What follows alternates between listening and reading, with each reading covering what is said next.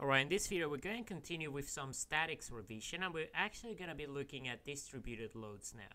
So in this first example we have what is called a uniformly distributed load, and essentially what it means is that we have the same amount of load distributed across an entire section. So in this case it is saying that it has a distributed load of 10 kilonewtons per meter, and we have a beam of total length of 5 meters. So normally when you have a rectangular load or a uniform load, you have some sort of rectangular area.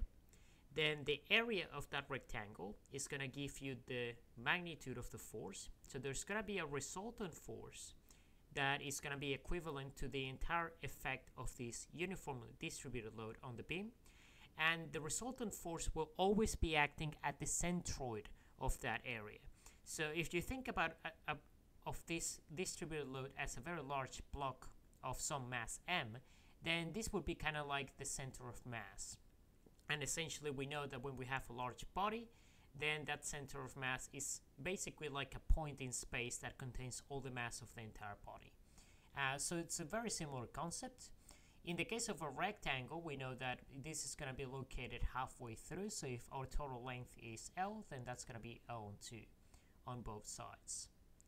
Alright, so essentially this is what we're going to have here.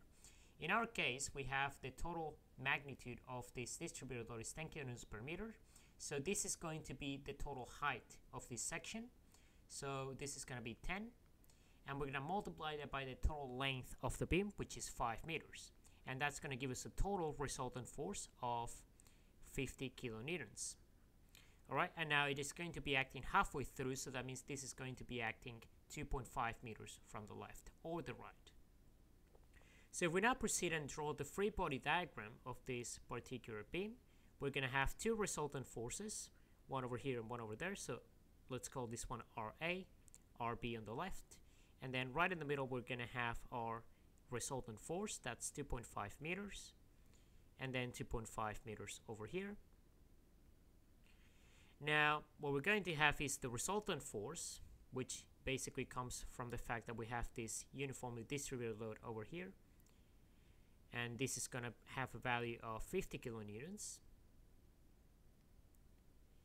And the next thing is, well, we will normally have, since this is a hinge support on the left, we will normally have an X component for the reaction at A.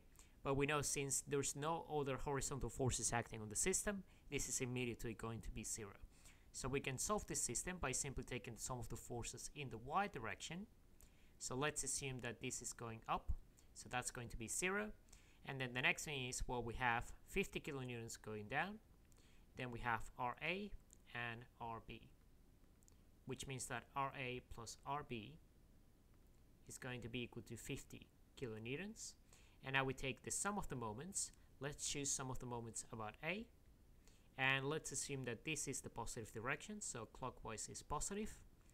Now the next thing is we're going to have this force, 50, times the total distance of 2.5. That's going to be rotating clockwise about the point A. And the next thing is we're going to have this force RB, which is 5 meters from there. That's a perpendicular distance. And that's going to be rotating in the opposite direction, so that's going to be negative. So we have 5 times RB. Then we're going to have RB is going to be equal to 50 times 2.5 divided by 5. And that's going to give us a result or a reaction force at B of 25 kilonewtons. Okay, so that means that RA is also going to have a value of 25 kilonewtons, which we can solve simply by subbing this value back into the first one. And that's about it. So that's all our reaction forces in this structure. It is not unexpected since it's actually asymmetric loading. So basically the resultant force is acting right at the middle of this structure. So we expect the reaction forces on both supports to be exactly the same. Now the next thing is I'm going to show you an example of another very common type of loading, which is a triangular load. So this is quite common if you expect your structure to be loaded more on one side than the other. So we assume a linear relationship here. In this case, we're going to have the distributed load in the form of a right angle triangle in which the total height is going to be represented by the value of the distributed load. The width of the triangle is going to be given by the length of the beam, or how long this distributed load is extending along the structure. And the final thing we're going to have is, well, the area of this triangle is going to give us the resultant force. But now the resultant force is going to be acting at the centroid of the triangle. And for a right angle triangle, the centroid is always at 1/3 from one of these sides. So it is going to be located over here. So this distance over here is going to be 10 divided by 3.